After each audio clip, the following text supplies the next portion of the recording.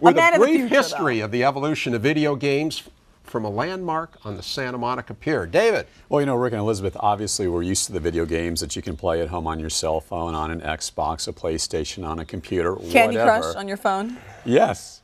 Well, then you have, of course, some more, should I say, quintessential arcade video games, which are still soaring in popularity. Well, I took a trip back in time and found myself at a place many Southern Californians are very familiar with. It's a Southern California icon, the Playland Arcade on the Santa Monica Pier. Brothers George and Eugene Gordon opened the arcade after World War II.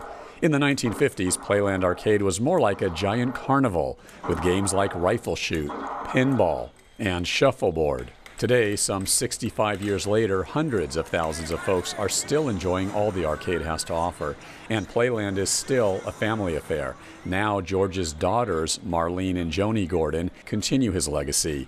In 1972, Marlene witnessed the carnival atmosphere transform into a video gaming galaxy.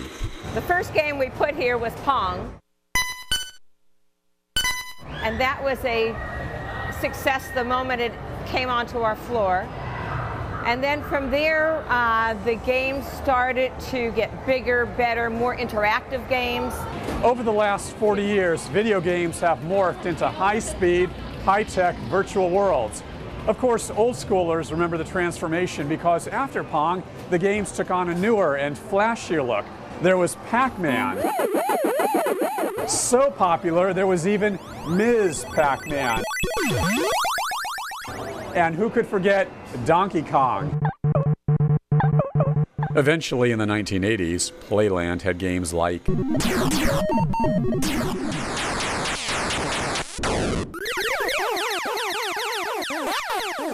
Today, the arcade has the latest in high technology. The kids just love them. They love the interactive games. They can't do it at home, so they can come here and they could participate and make themselves part of the game. Raymond Gonzalez is a video game junkie. He drives all the way from Glendale to the pier just to play Dark Escape. This is Zombie Kill. How many zombies have you killed so far? A lot of them. Trying to get all of them done. What is so cool about this game? Why do you like playing it so much? You feel into it. This game in particular, you get a lot of air. You feel it in the background. You feel like you're actually in it. It's 3D, so that's what makes it more unique. Video game fanatic Isaac Bradley says it's lonely at home playing on his PlayStation. Isaac prefers the arcade games because it's a more social environment, and he says it's special because his parents took him here as a kid. It's very nostalgic for me. It's just a nice, simple game. It's not too complicated. That and I'm good at it. How does this old school game rate to some of the new crazy video games out there? Well, the newer games, it's more about story. This is just, it's simple and it's challenging and there's not much to it other than just play. You have to feel the game, be in the game, and be part of the game. And that's what the Santa Monica Pier Arcade gives you. Our soul is here on the pier.